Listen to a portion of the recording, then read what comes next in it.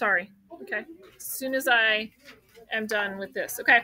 All right. So the last part of this is the whole point of doing all this work is to be able to graph it. Okay. We're not making you graph it by hand, but we're going to make you identify the graph. Okay. Now, could you do this for the ones could you find all the graphs for the ones you have done right now? Absolutely, you could. You don't have to finish all of them to match up the graphs. Okay. Okay. So it says, oh no, the patient's charts have been mixed up. Identify each patient by examining the graph and your report. So your report is what you've been working on, right? And so I've got to find the graph that matches. So there's a lot of things, a lot of information we have. I know because this is positive, I'm looking for a graph that's opening up. Well, on this first page, they're all opening up, right? I am looking for a vertex that is at -3, -4. So I'm going to look through those. I need to zoom in more. Let's see. It's definitely not A, right? Because that's not -3, -4.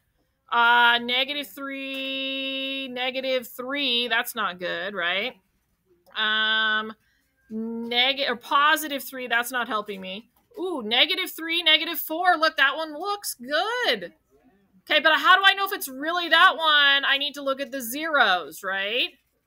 So if I look at my zeros are supposed to be at 5, 0, and 1, 0. Let's look at it again. Are my zeros at 5, or was it 5, 0 or -1?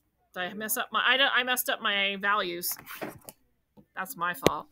-5, 0, -1, 0. So are my zeros on that patient at negative, or that graph, -5 and -1?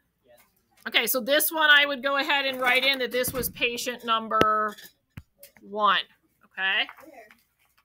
It was on D. Okay, it's patient number 1.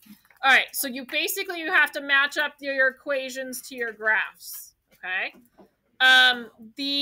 Just as a hint, okay, look at that one. On A, does it have any zeros?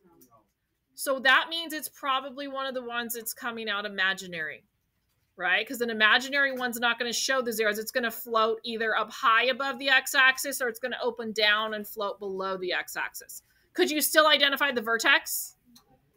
And if you wanted to find the y-intercept, we didn't really do that part, but if you can plug zeros in for the x, okay?